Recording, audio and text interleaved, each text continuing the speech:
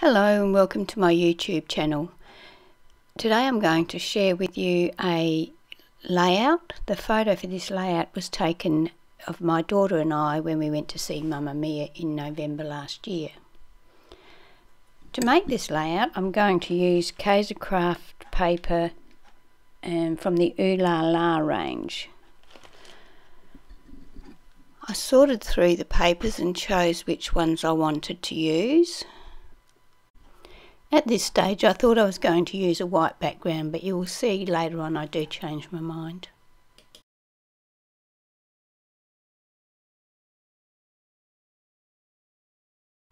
So I've been through my papers and I've done some fussy cutting. I've cut some flowers and some birds, and I've also got a packet of collectibles, a Dream Big range. Although it's not the same paper range, they do go with these papers. So I'm going to use those. This is also where I changed my mind and went with this paper for the background. It's from the Mr. and Mrs. paper range by Kaiser, and I think the darkness just makes the colours look better. I then cut my papers. This paper is 6 inches by 9 3/4 inches. The bluish paper is 7.5 by 3.5. and the other apricot-y coloured paper is 10.5 by 3.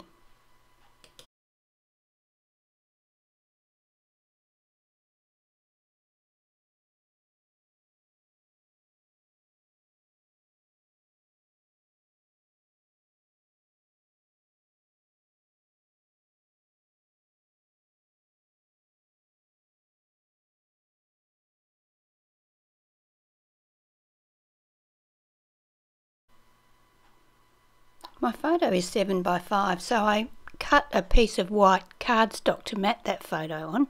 I cut it to 5 1/4 by 7 1/4 and had a look what I thought of the white mat.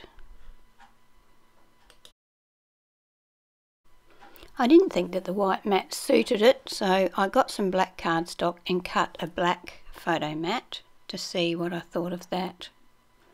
I cut the photo mat to the same size, 5 1/4 by 7 1/4. I preferred the look of the black mat, so I then proceeded to cut mats for all of the pattern papers in black.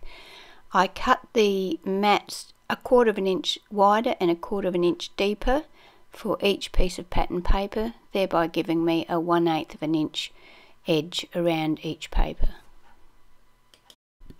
I decided to have a border top and bottom of my layout, so I cut two 1-inch strips of pattern paper and then trimmed my background paper down to 11 1/4 by 12. I inked around the edge of everything. After everything was inked, I used my cutting board to line my paper up so I could get my paper straight when I attached the strips to the background paper. Sorry about the shadow here, but I was standing up so I could line things up, and you can actually see a bit of my head there. I placed my pattern papers onto their mats and then I attached them to the layout. I use a piece of cardboard at the back of the photo instead of foam tape to make the photo stand up off of the page.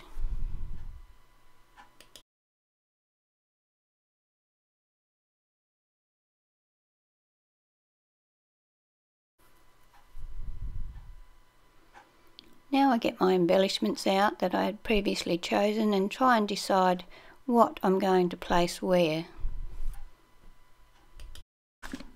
I've used an assortment of dies to cut some of these embellishments. The lacy tag is a no brand, the stitched tags is a no brand, and the other one is a Kaisercraft DD517 tag shapes.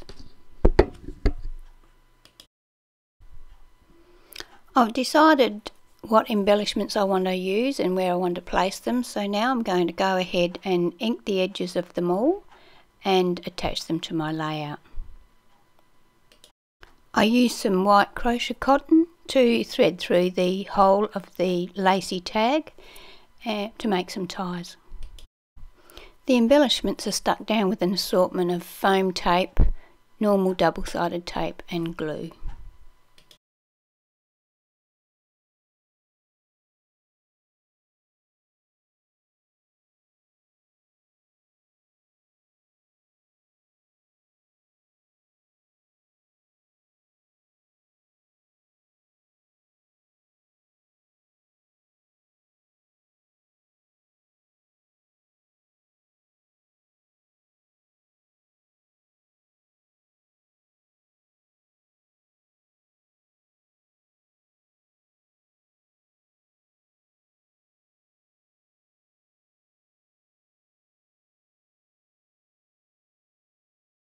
For my title, I'm going to use an Imaginarium Designs chipboard, main letter set lower cases, it says.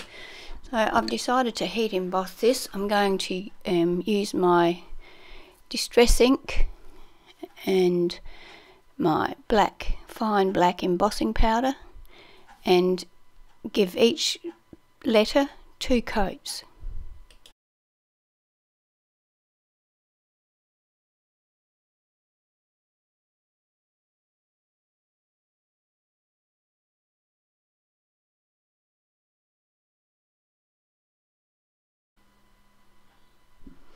When that's finished, I use clear drying glue to attach the alphas to my layout to create the title.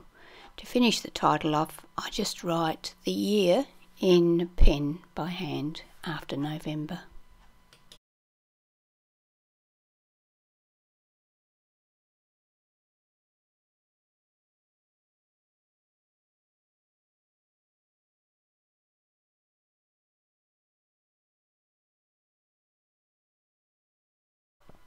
Well, that's my layout for today. I hope you enjoyed it. Thank you for watching my video. If you enjoyed it, please subscribe and hit the bell next to the subscribe button and you'll be notified each time I have a new video. I would love it if you would share my video with your friends, and please leave me a comment if you feel that way inclined. Thank you.